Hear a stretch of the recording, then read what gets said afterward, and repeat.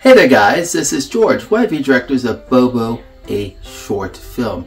Now since this is a period piece that deals with a scene in the Great War trenches, we're going to be cooking a dish that the lads would have made over in England while in the trenches. This is a dish that they would have ate on a regular basis because you had your ration kits, and you got ration kits, you got like a little piece of hardtack, sometimes you got billy beans, or you got cans of corned beef. Now when it comes to vegetables, they would have gotten like carrots, they would have gotten potatoes and onions fresh from the farmers' fields over in France, and then of course they would have used sauce like HP sauce, but in this case I've heard the American equivalent that tastes like HP sauce is Worcester sauce.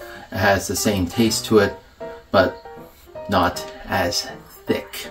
So we're going to be making a dish called corned beef stew. There's many different variations of this dish, but we're going to make it traditionally the way they would have done it back then, but we're going to add some modern things. Now of course, hard to find corned beef in today's time, and it can, just like they would have had it, but there are places like Libby's, product of Brazil, and you do got some corned beef. Now of course, when you have that, we do got our fresh vegetables. We got some carrots. Again, that's not from the farmer's field. We got some potatoes, and then we got some onions there. And of course we got Worcester sauce. Over here, we do have some beef stock that kind of gives some flavor. And if the corned beef in the can doesn't get it, we got some actual sliced corned beef. Quite delicious. So, let's get cooking. So we got a little bowl here. And of course, we got our carrots. We're going to go ahead and we're going to chop our carrots. For this recipe, we're not going to be using a World War I tin, but we're going to just kind of say, well, I think that should be enough carrots. Put those aside. We're going to actually chop the carrot and we're going to put it directly into our cast.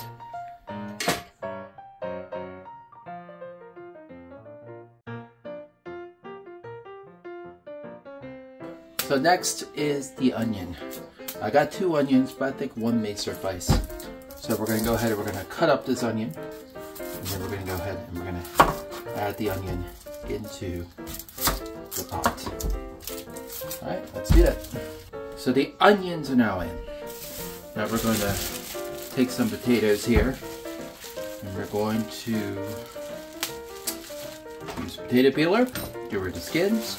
We're going to cut them up in the cubes. I think for this stew, let's do 1, 2, 3 potatoes should suffice. Everything is in. We got the potatoes, we got the carrots, we may need this for the corned beef, and we got the onions. So now we're going to add some beef broth. Now typically in a small fashion form you would have you wouldn't have as much beef broth. But since I'm cooking in a mass amount as a stew, it's okay to use a whole thing of beef stock. Alright, put you aside. We're going to now turn on the stove and let high because we're going to get this to boiling, because we want all the vegetables to soften up. Once the vegetables have softened up in there, we're going to go ahead and add our corned beef. Cut that up. At this point, if you would like, you can go ahead and add a little kosher salt. You can add a little pepper to the taste, like so.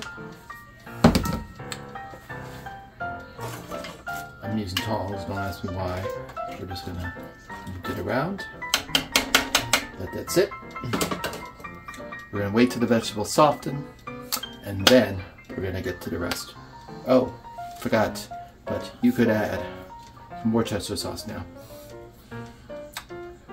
So we're gonna Got some drippings of Worcester for flavor. Like so.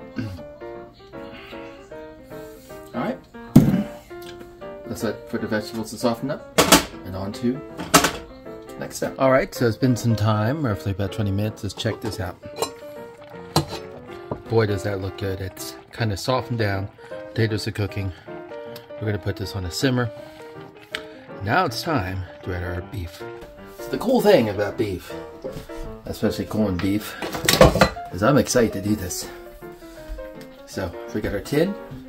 We got a little thing on the side. So we're going to... Ooh, I've never done this before. Ooh.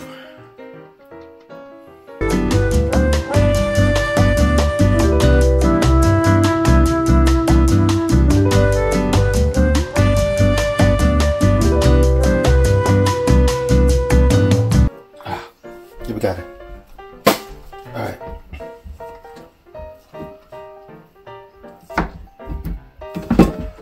Cut up the corned beef. Just like so. Okay. And we're going to go ahead and add the corned beef into here. Just like so. Mix it up. That's a lot of corned beef.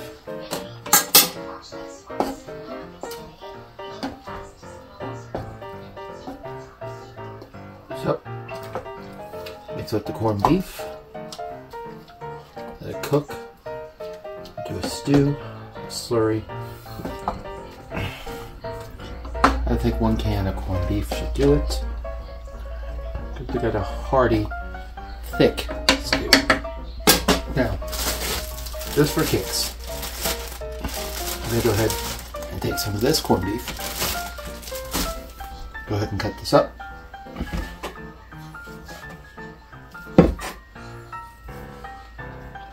We'll try a little bit of both. Just like so. A little bit of both. Delicious.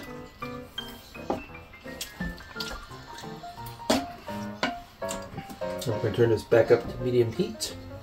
Now we got the corned beef in there. We got some vegetables. We're going to let the corned beef cook. We're going to take our cover. We're going to add the cover, but if you want, before we do, a little bit more Worcester. We're browning thickening agent.